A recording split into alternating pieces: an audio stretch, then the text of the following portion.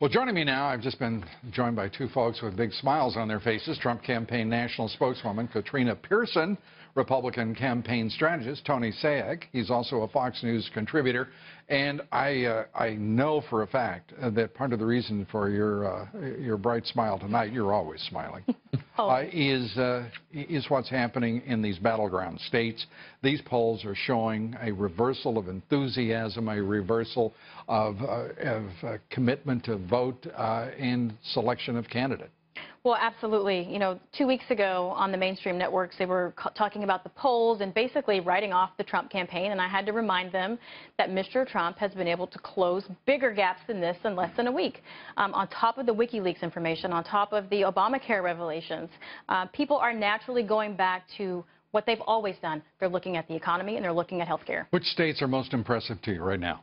I think right now the movement in Virginia, the movement in Colorado, the movement in Michigan, I think is all very promising. You think he's going to win in those states? I think he could.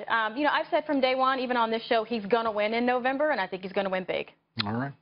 Tony? I think he's locked in Ohio, Florida, Nevada, and it looks like even North Carolina right now. Those were the most important for him to do early as far as getting the momentum on his side. That's established, Lou.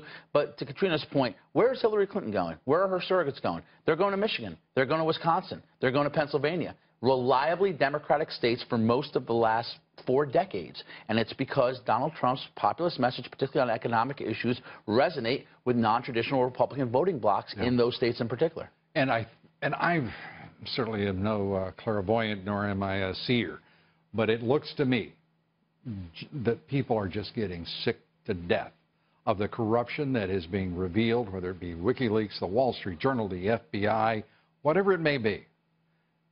All we see is more corruption within the Clinton cartel, which includes the foundation, which includes her State Department and her campaign now, and the Obama administration's highly politicized Justice Department. It is now a responsible question, not just a fair question, to ask how high does it go in the Obama administration. Well, I think that's exactly why you see the president continuing to be out there publicly attaching himself to her, because I think they go down together.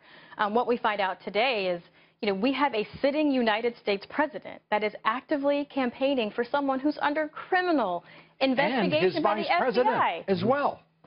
And not even just the investigation. This is beyond emails now. We are now talking about public corruption within the Clinton Foundation. Mr. Trump called it in the primaries. He called her Crooked Hillary because everything that's been going on with this foundation has been corrupt. Public corruption and mishandling of classified information. If she is found guilty, Lou, on even one of those charges, she by law is disqualified from holding public office. So while she rhetorically uses the term not qualified, she literally is the one who potentially by legal definition could be disqualified from being the president of the United States.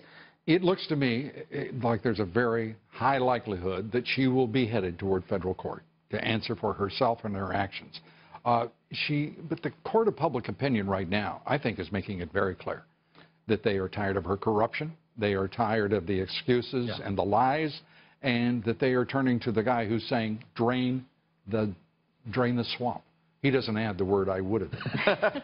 And it's a message he should stick to and is working extraordinarily effectively. 2 things happened in the last week. One on a policy failure of Obamacare, the other on an honesty and trustworthy measure, a character measure, Hillary Clinton's FBI investigation being reopened, and the American people don't need us to tell them what to think about that. They know what's wrong with that.